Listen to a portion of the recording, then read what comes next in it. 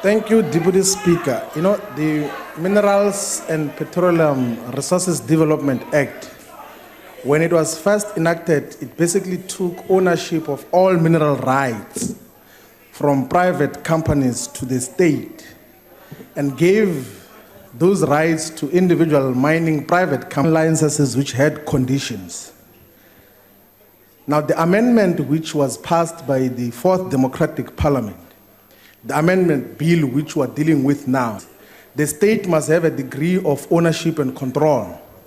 But also it was beginning to say that the Minister of Mineral Resources, if that person is a regional person, unlike the current one, can then determine the amount of minerals that can be exported from South Africa so that we give space for the local beneficiation and industrialization of mineral resources.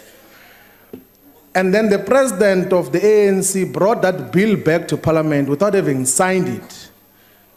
Of course, 2.5 years ago, to say that we must check if it is constitutional for that bill to be passed without being compliant to some international trade agreements, and without consulting the House of Trade, to the adoption and passing of the minerals and petroleum resources development to laws in South Africa.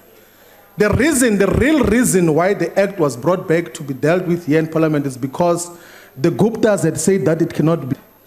And then we entertained those processes as early as 2015. I was in the Committee of Minerals which dealt with this question, that said that before Zwane arrived here, which said that there is nothing unconstitutional with the MPRDA bill as amended.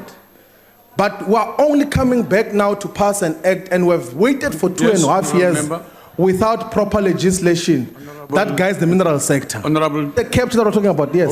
Hold on, take your seat. Yes. What are you raising on, Honorable Member? There is no Zwane here, there is Honorable.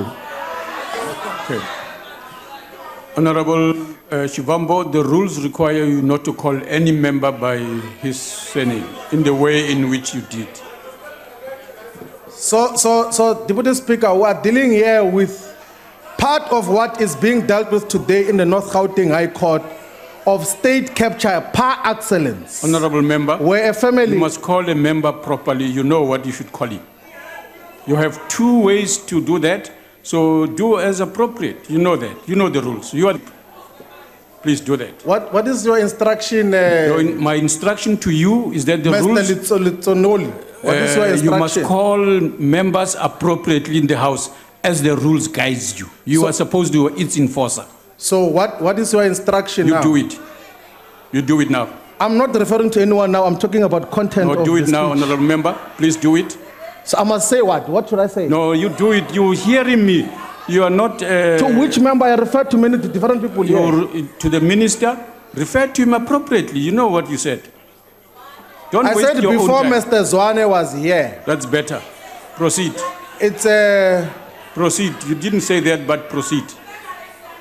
Which is supposed to deal decisively with the illegal money movements of politically connected and exposed families.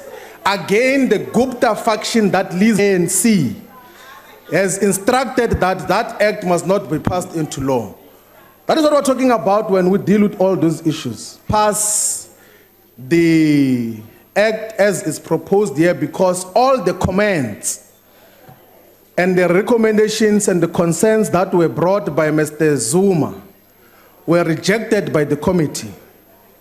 All his concerns were not taken into consideration in the chambers before it is passed into law, because we cannot wait for 2.5 years in the same manner in which we have happened now. But we can tell you for free that the reason why we're because of the Gupta phenomenon, which you must have to deal with in your own right. Thank you very much.